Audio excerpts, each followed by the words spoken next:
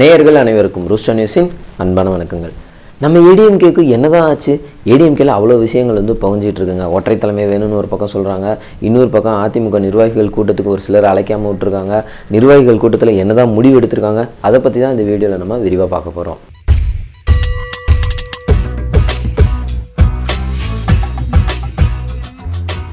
அதிமுக முன்னாள் முதல்வர் ஜெயலலிதா அவர்கள் இறந்த பிறகு ஏடிஎம்கேல பார்த்தீங்கன்னா நிறைய குழப்பங்கள் நடந்துகிட்டே இருக்குங்க. சசிகலா அவர்களை ஒரு பெரிய பொறுப்பில் வச்சுட்டு அவங்களுக்கு கீழே தான் எல்லாரும் வேலை பார்க்குறோம் அப்படின்ற மாதிரி சொன்னாங்க. அப்புறம் பன்னீர்செல்வம் அவர்கள் ராஜினாமா பண்ணார். அதன் பிறகு எடப்பாடி பழனிசாமி அவர்கள் முதலமைச்சரானார். திரும்ப பன்னீர்செல்வம் இவங்க கூட சேர்ந்துக்கிட்டாரு. இவங்க எல்லாரும் சேர்ந்துட்டு சசிகலா அவங்கள வெளியில் அனுப்பிச்சாங்க. இப்போ இவங்க மட்டும்தான் ஏடிஎம்கே அப்படின்ற மாதிரி இருக்குது. சசிகலா அவங்க கூட சேர்ந்து அமமுக அப்படின்னு சொல்லிட்டு டிடிவி தினகரன் அவர்கள் ஒரு கட்சியை வழி நடத்திட்டு இருக்காரு. இப்படிப்பட்ட இந்த சூழ்நிலையில இப்ப ஏடிஎம்கேவினுடைய தலைமை பொதுச் செயலாளர் யாரு அப்படின்றது ஒரு மிகப்பெரிய கேள்வியா உருவாயிருக்கு. இதுல என்னன்னு பாத்தீங்கன்னா, எடப்பாடி பழனிசாமி அவர்கள் தான் பொதுச் செயலாளராக வரணும் அப்படின்னு சொல்லி சென்னை முழுவதும் பல போஸ்டர்கள் ஒட்டப்பட்டிருக்குங்க. அதே மதுரையில கடந்த ஜூன் 11 நடந்த மதுரை மாவட்ட நிர்வாகிகள் அதிமுக நிர்வாகிகள் கூட்டத்தில் பாத்தீங்கன்னா ஓபிஎஸ் அவர்கள் தான் முதல்வர் அப்படின்ற மாதிரி பேனர்ல போட்டிருக்காங்க. இன்னொரு பக்கம் ராஜன் செல்லப்பா அவர்கள் சில தினங்களுக்கு முன்னாடி நடந்த நிர்வாகிகள் ஆலோசனை குழுல அதிமுகவுக்கு ஒற்றை தலைமை வேணும் அப்படின்ற ஒரு கருத்தை வெளியிட்டிருந்தாரு. அந்த கருத்து மிகப்பெரிய சர்ச்சையை உண்டு பண்ணுச்சு, சில பரபரப்பையும் உண்டு பண்ணுச்சுன்னே சொல்லலாம்.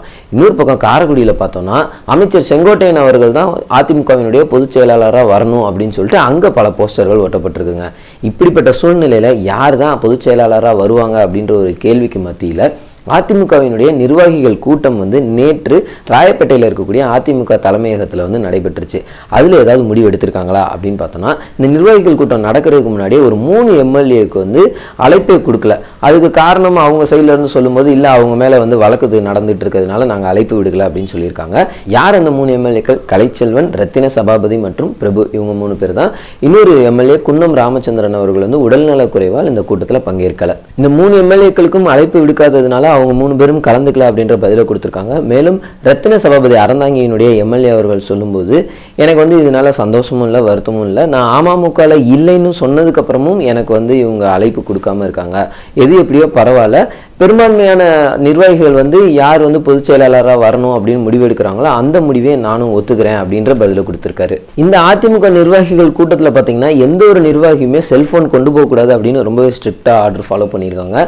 அந்த கூட்டத்தில் என்னெல்லாம் விஷயங்கள் பேசுறாங்களோ முடிவு எடுக்கிறாங்களோ அந்த விஷயம் எதுவுமே வெளியில போகக்கூடாதுன்றதுக்காக தான் இப்படிப்பட்ட முடிவு எடுக்கப்பட்டிருக்கதா அதிமுக தரப்புல இருந்து சொல்லியிருக்காங்க. அப்படி இந்த ஆலோசனை கூட்டத்தில் என்னதான் பேசியிருப்பாங்க?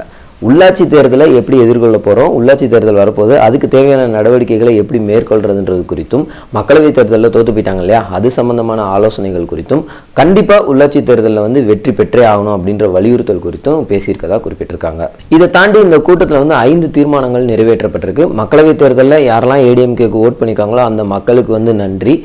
தோழமை கட்சிகளுக்கும் இந்த வெற்றிக்காக போராடிய தோழர்களுக்கும் தொண்டர்களுக்கும் நன்றி. நாட்டினுடைய பிரதமரை வழிமொழிகிறதுக்கு வாய்ப்பளித்த பாஜகவுக்கு நன்றி. உள்ளாட்சி தேர்தலில் வெற்றி பெற வேண்டும்ன்ற 5 தீர்மானங்கள் தான் நிறைவேற்றப்பட்டிருக்கதா சொல்லியிருக்காங்க. என்னப்பா இது, ஏதாவது முக்கியமான விஷயம் சொல்லுவாங்க அப்படின்னு எல்லாரும் எதிர்பார்த்தா இப்படிப்பட்ட தீர்மானங்கள் மட்டும்தான் வந்திருக்கா அப்படின்னு பார்த்தா, இந்த தீர்மானங்கள்லாம் சொன்னதுக்கு அப்புறம் இந்த ஆலோசனை கூட்டம்லாம் முடிஞ்ச பிறகு முக்கியமான நபர்கள் மட்டும், அதாவது EPS, OPS மற்றும் அந்த கட்சியினுடைய மிக தலைமை பொறுப்பில் இருக்கக்கூடிய வைத்திலிங்கம் மற்றும் முனுசாமி, அவங்க 4 பேர் மட்டும் தனியாக மீண்டும் ஒரு ஆலோசனை கூட்டம் நடத்துகிறாங்க. அந்த கூட்டத்தில் கண்டிப்பாக இந்த அதிமுக பொதுச் செயலாளர் தலைமை குறித்து ஒரு விவாதம் நடந்திருக்கும், யாருன்றதை தெளிவாக சொல்லுவாங்க அப்படின்னு எதிர்பார்க்கப்பட்டுச்சு.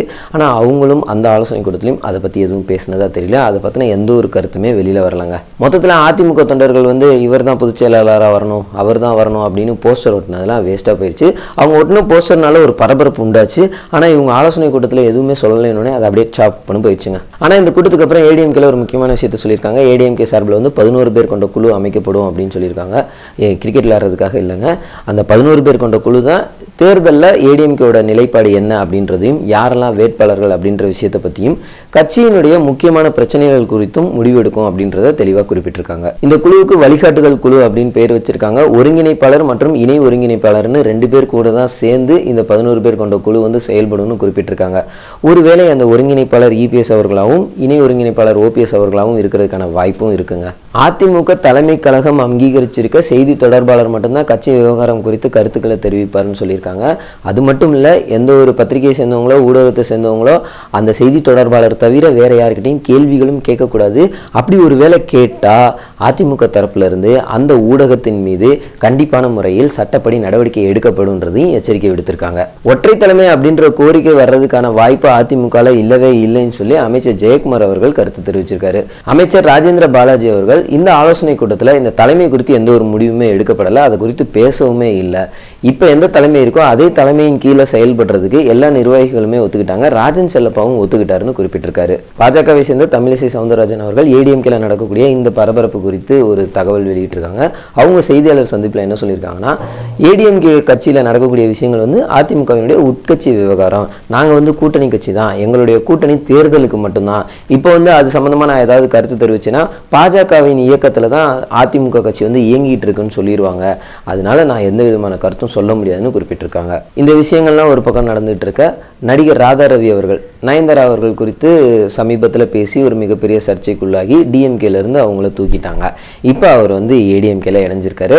அவர் என்ன சொல்றாருன்னா, நான் 18 வருஷமா ஏடிஎம்கேல தான் இருந்தேன், சமீபத்தில் தான் டிஎம்கேக்கு போயிருந்தேன், ஆனால் அங்கே எனக்கு திருப்தியே இல்லை, இப்போ ஏடிஎம்கேல இணைஞ்சிருக்கிறது ரொம்பவே சந்தோஷம்னு சொல்லியிருக்காரு. இந்த கட்சி விவகாரம்லாம் ஒரு பக்கம் இருக்கட்டுங்க, இப்போ தமிழகத்தில் ஆளும் கட்சியாக இருக்கக்கூடியது அதிமுக தாங்க. மக்களுடைய விவகாரத்தை அவங்க மைண்டில் வச்சுக்கிட்டு அது சம்மந்தமான சரியான முடிவுகளை எடுத்தாங்கன்னா ரொம்பவே நல்லாயிருக்கும். தண்ணி பிரச்சனை இப்போ ஒரு மிகப்பெரிய பிரச்சனையாக இருக்குது.